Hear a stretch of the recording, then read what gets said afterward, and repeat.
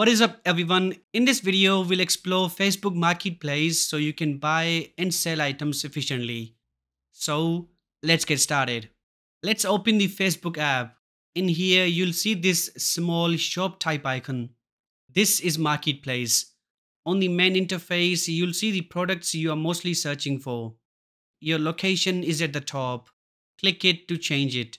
You can search for your location from the top, and this is the radius slider to adjust the distance from your location. We'll talk about buying stuff first. Tap the search bar to find something.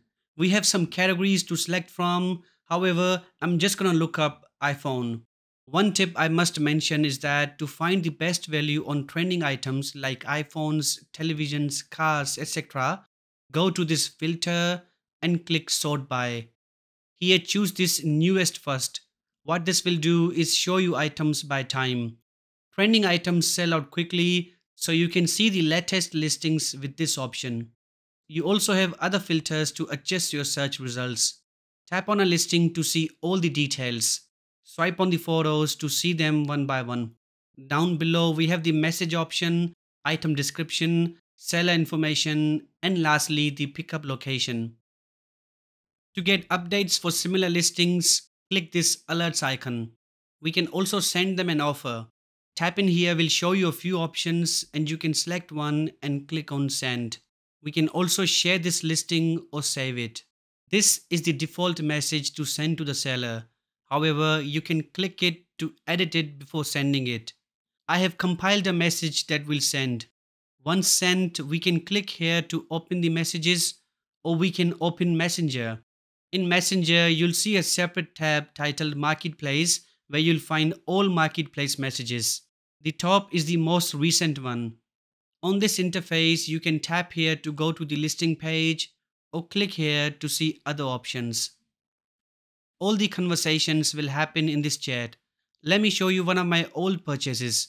You'll negotiate the price, decide on where to meet, and do everything else on Messenger. Once the item is sold, the seller will mark the listing as sold to remove it from Marketplace. Alright, let's learn to sell items on Marketplace. Go to the main dashboard. Here you'll see the sell button. Tap in here shows a few options. Each comes with its own set of questions to fill in. Let's select items. First are photos. Tap on the photos to add and click next. You can also use your camera to take photos. Then is the title. Make it catchy and relevant. Then set your item price. I'll put in $30.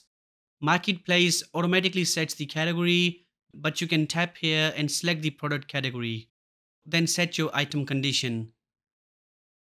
For me, it's new. The description is where you would specify the item condition, issues, features, pickup location, etc. You can also insert the item brand. Then tap the location option to select your location. I'll put in my suburb and click apply. Tags are important. These help searches find your item. Type something and press the comma key to set it as a tag. Add a few related tags. This availability is to set the selling type. If you have multiple items, select the stock option. If it's just one, list it as a single item. Then check those to let buyers know about your meeting preferences. Lastly, if you like to hide this listing from your Facebook friends for any reason, check this. Great, our listing is ready. Tap on the top next button.